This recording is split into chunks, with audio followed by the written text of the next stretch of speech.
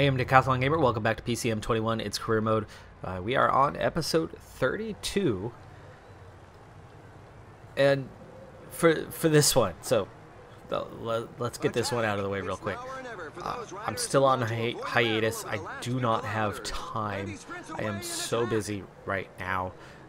If you've been tracking, following, not skipping intros, for example, then you know what's up. But I'm sure some of you don't. I'm sure probably half or more don't know what's up. So quick rundown on things. I recorded nearly a week ahead of where I was at in kind of the grand scheme of things. And the reason why I had done that was because I had two major things coming up. One, I took a trip to New York City, 10-year anniversary with my wife, and we hadn't done anything major. In fact, we didn't even get a honeymoon when we first got married. So we never got a big trip. So we've been planning this for a couple years, and we did it. And it was awesome. We went to New York 4 days. The final day of it, there was a hurricane, but it ended up kind of missing the city itself. We just got dumped on like 6.5 inches of rain, and we were backpacking for the trip to make it an affordable kind of thing. And so we were hopping in and out of subway trains that weren't running as normal because of the storm, and so we just got dumped on rain wise. It was warm, it was tropical, so you know, it was all good. Had a lot of fun on the trip, though. I have a video for you on that at some point. The reason why I haven't been able to put that out yet, or the reason why you haven't seen content, because that was 4 days and I was a whole week ahead on recording, is that I've also been in the middle of purchasing a home and moving our business, the daycare, and moving my parents. So I'm now suddenly going to be one of those people living with their parents in a separate living space, but still having to live with my parents. Health not good, and so we had to make a major life-changing decision to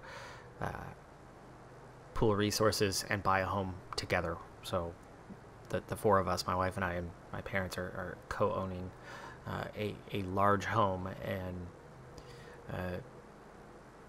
yeah, it's set up in a way that we don't necessarily have to see a whole lot of each other, but we're there to help them when they need help. We're moving the daycare with us, and I'm obviously moving my setup here with us to do that. And my wife and I actually are living technically in another building on the property at night for privacy. Well, anyway, what you came for is this and that. Getting the home, we got the keys a couple days ago. Yeah, very busy altering the home, making it ready for the daycare, making it ready for living. There was work that needed to be done on the house, and there's still work. Got my parents moved in, which is why I can finally record, because they had already moved out of their house a week ago, and so they were staying here, just, you know, a few feet away, to where I couldn't get any work done even when I was here and available, which has literally been just a few minutes. We're already seeing a huge gap to 12 riders in the break, so we may need to pick things up at some point. There's really not much tempo coming out of this group, but there does appear to be about 7 riders working on the front, so I assume at some point this gap will stabilize and we'll start to pull them back. And speaking of one and done race, I literally have minutes, and then I've got to go pick up fencing material and start putting in a fence on the house, or replacing a fence. So let's do this. It's a minor race. It's not a big deal, but I didn't have time to sim another month of the season before I could then record the next one-off kind of race. I just kind of had to pick up and get in here and do what I can do. So I didn't even pick out a team for this, but Razanaukas looking fantastic today.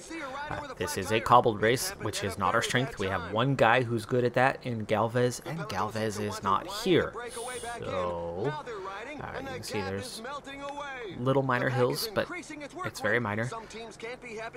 The last cobbled section is far enough away from the finish that we should be able to get things together. By the way, I'm hoping to get back to regular scheduled content in the coming days. I don't know how quickly I'll get back to full-time on that, but soon enough.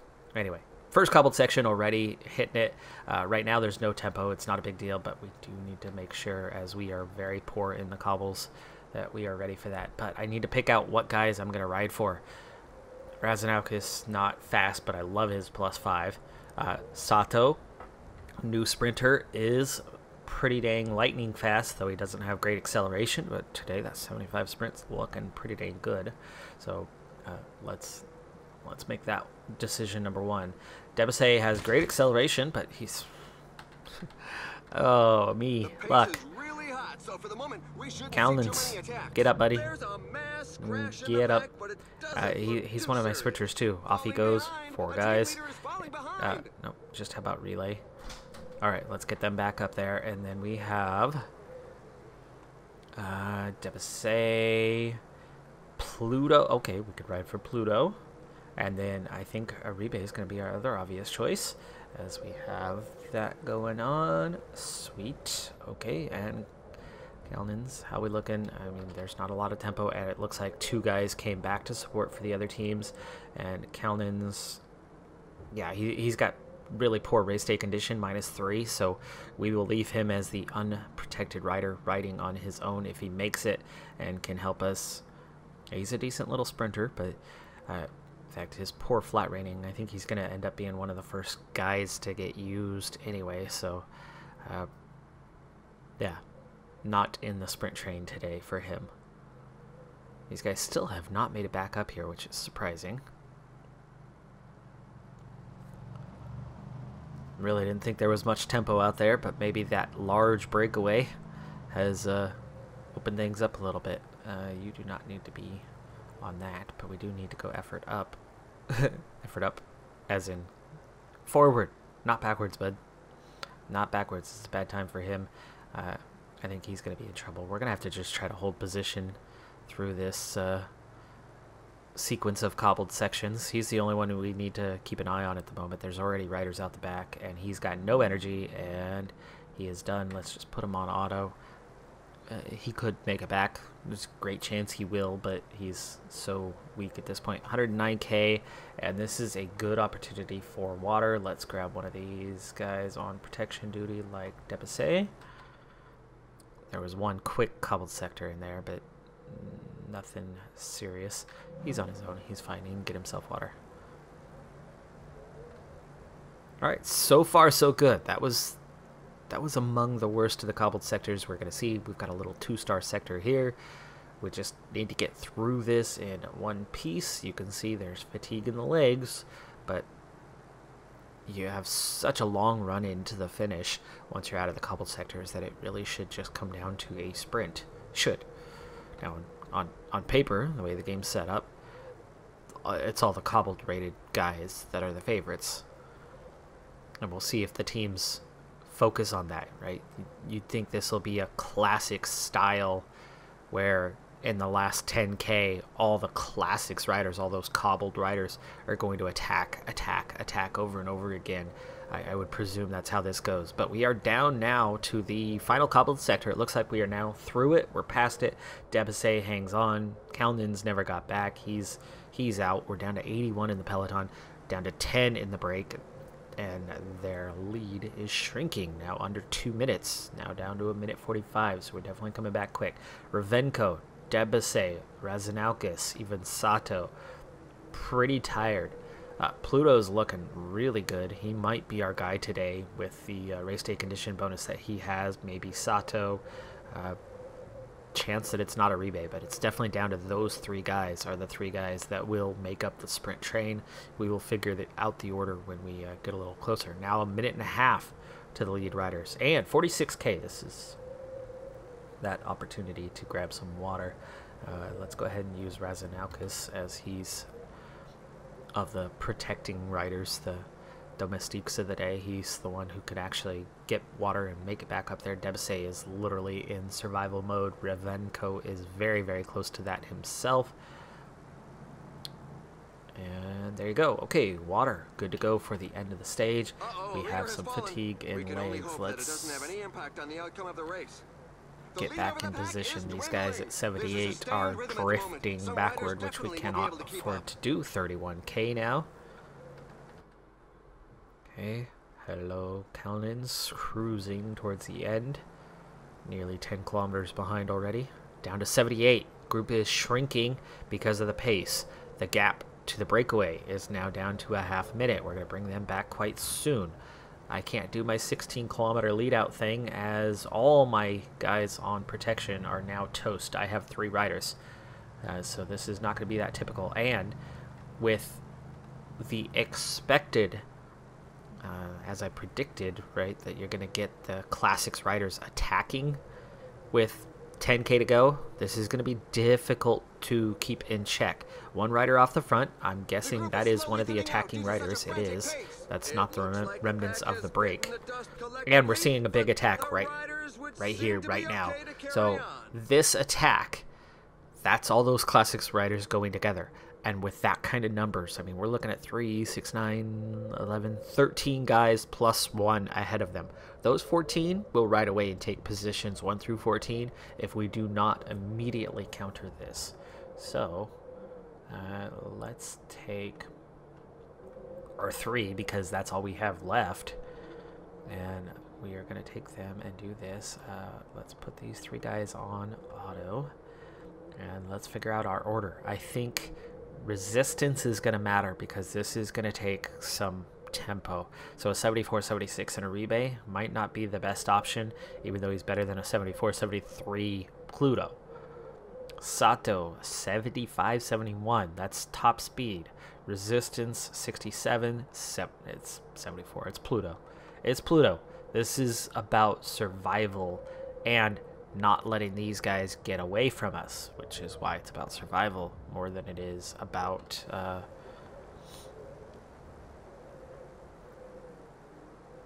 okay, they have been countered. Some of those guys were not trying to break. Some of those guys were trying to prevent that break, and that's good for us.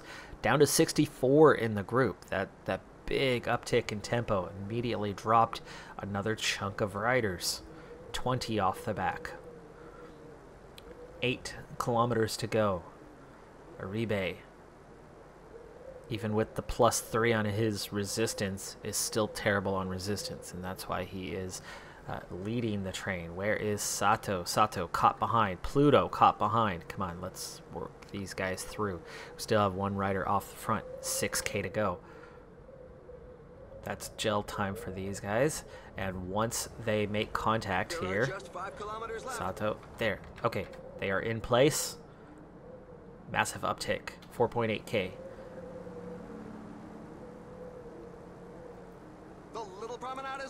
Now, this is flat rating right now. This is not sprint for Uribe, so he's only a 68. He's not that fast. 3K to go.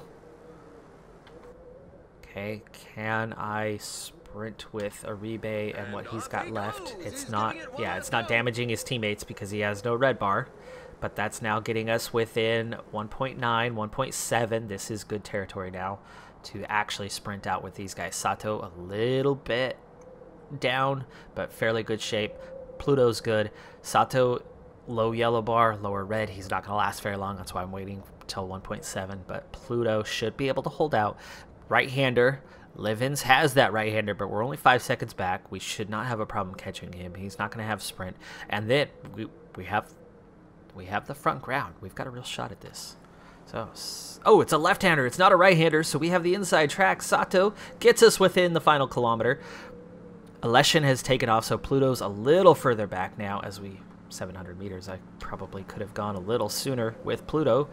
I should have gone a little sooner with Pluto, but he doesn't have the top speed.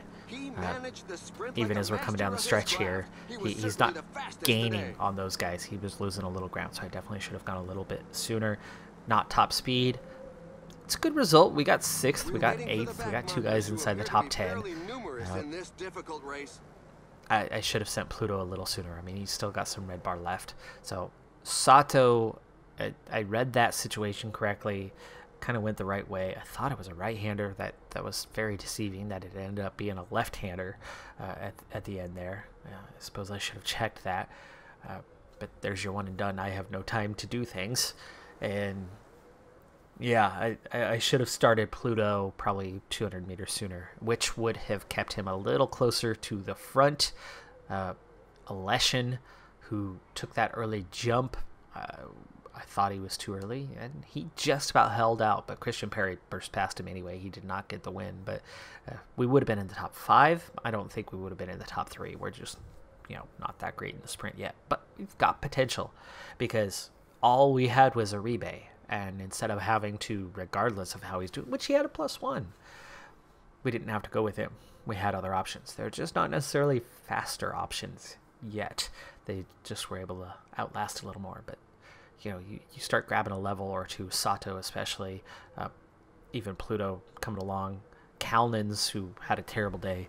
Those guys are going to quickly overtake Uribe, and Uribe is just going to be a glorified lead-out guy going forward, and it's going to have a trickle-down effect that's going to be very good for us. But yeah, sprints are still not our strength.